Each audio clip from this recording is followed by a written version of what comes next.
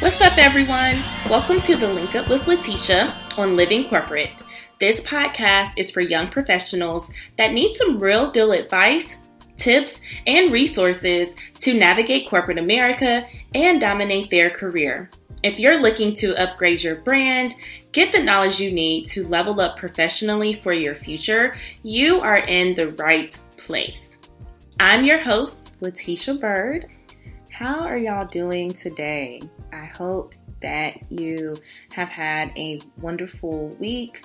It is pretty cold here in Charlotte, North Carolina, where I am. It seemed that we went straight from summer to winter. So no cutesy leather jackets. No, we're straight winter coat, pea coat with the scarf and gloves mode. So hope you all, if you love the cold, love the winter, good for you. But I am definitely missing the heat.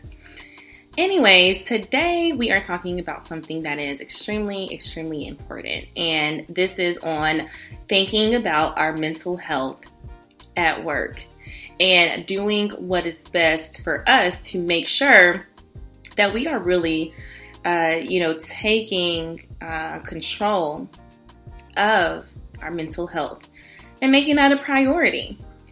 I was recently asked to be interviewed for Forge. If you are unfamiliar with Forge, it is a personal development publication by Medium.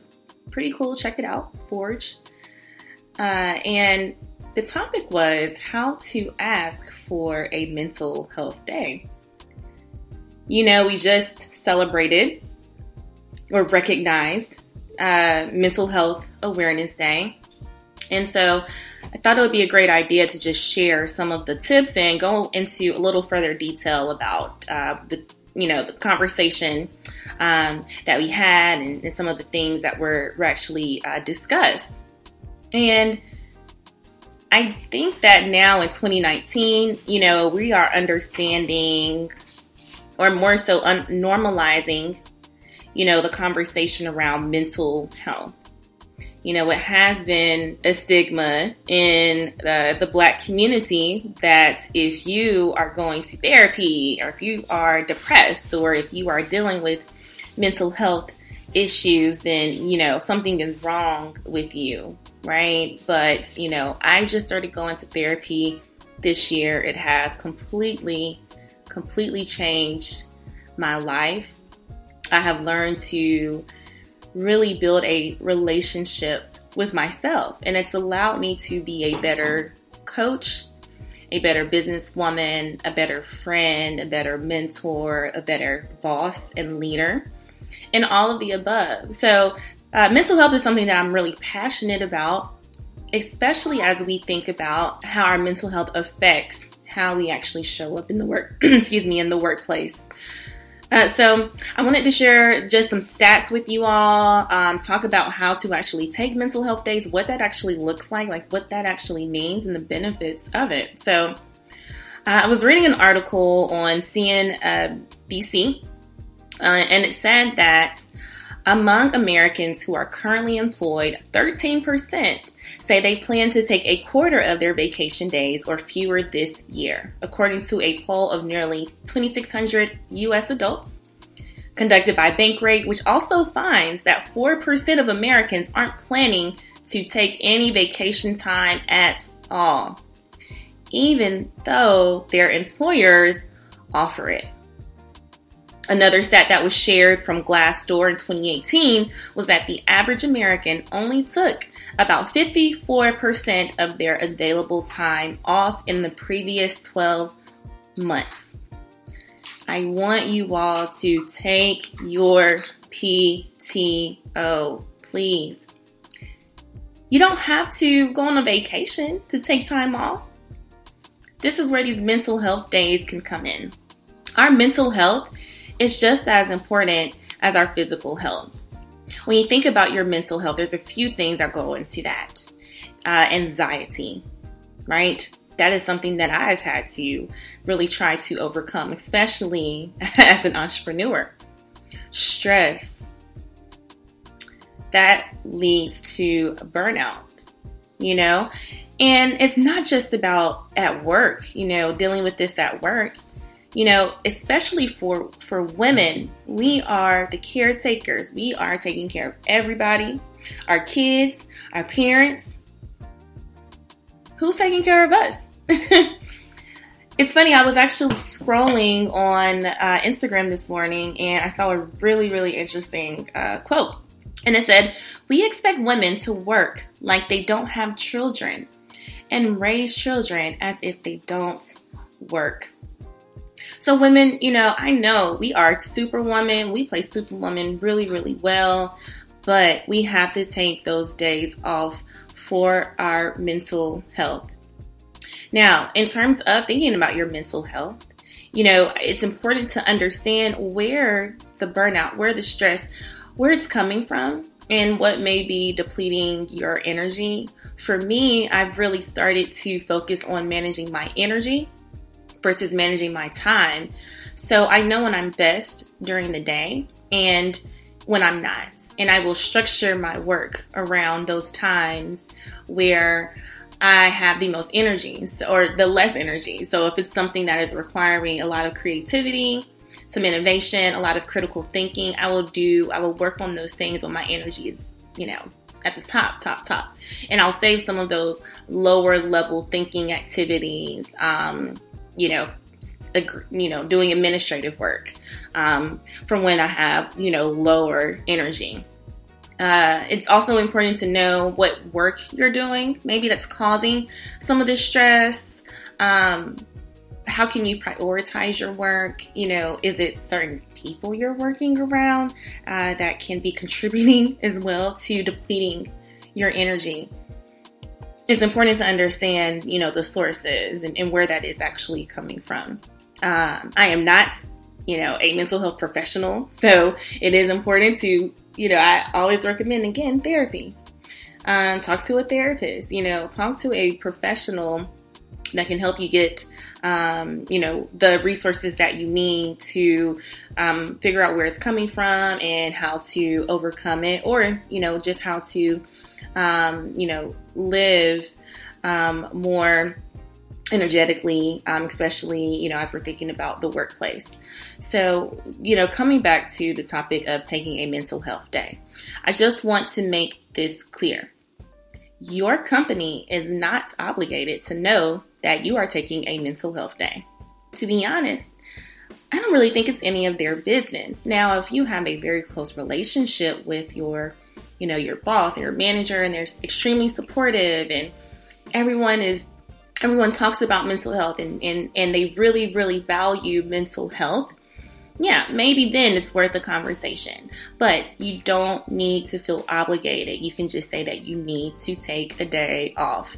If you are in a workplace where whenever you take a day off, you know, they go, well, why do you need to take a day off? What are you doing? Like, what? I'm not here. So why are you asking? So, you know, understand that taking a day off, you're not obligated to tell them. You know, that is up to your discretion. But what I will say is that you need to take time off to recoup. Understand the PTO policy for your company. You know, as I shared those stats, a lot of us don't take time off. We also don't max out on our time off. Now, if your company has a use it or lose it policy, I'm going to need you to use it. But it is important to know, if I don't use all of my PTO by this day, am I, you know, will I, you know, not, or will I run out of PTO? Or I guess not run out, but, you know, will it not roll over to the next year? Some companies will let you roll over your PTO to maybe the next fiscal year if you don't use it. Sometimes that amount is capped as well. So definitely understand that. And then just start booking time off regularly. I think something that holds us back from taking time off is that we feel like we have to go on a vacation.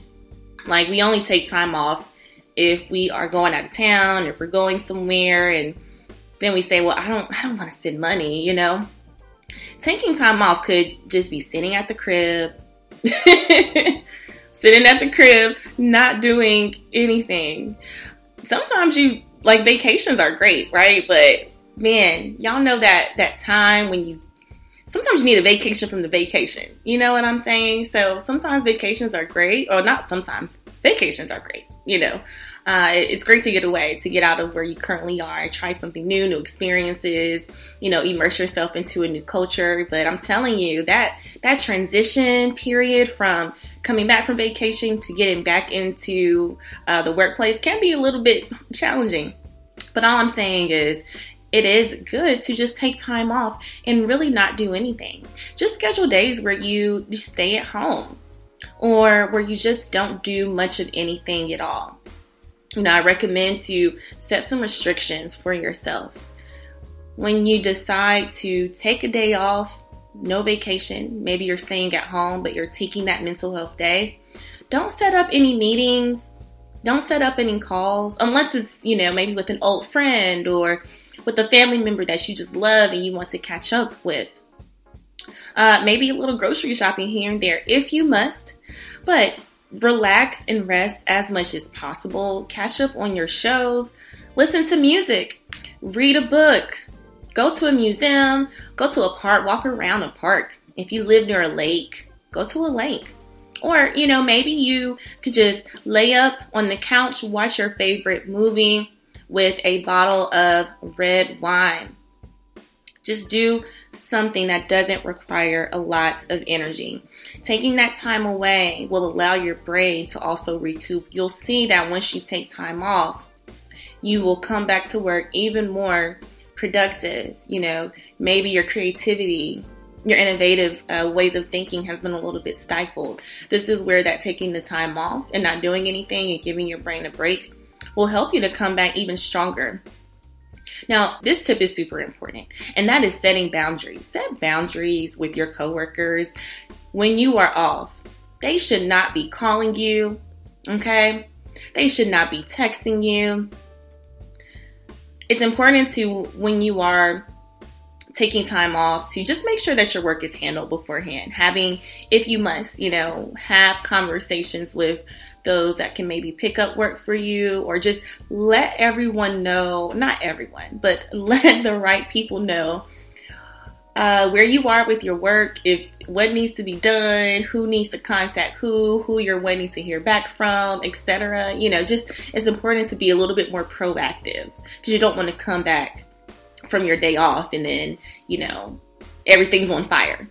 So if you can be as proactive as possible, that way you can also make sure that things are taken care of while you're gone, so you won't have to deal with calls and emails and texts.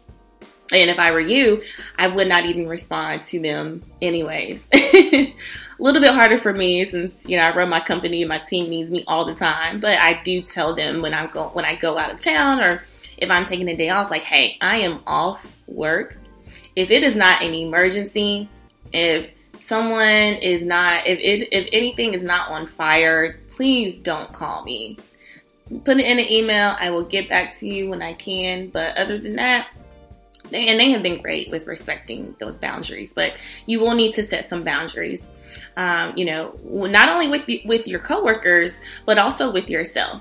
So don't do too much where you're exerting a lot of physical energy either. Really, just relax.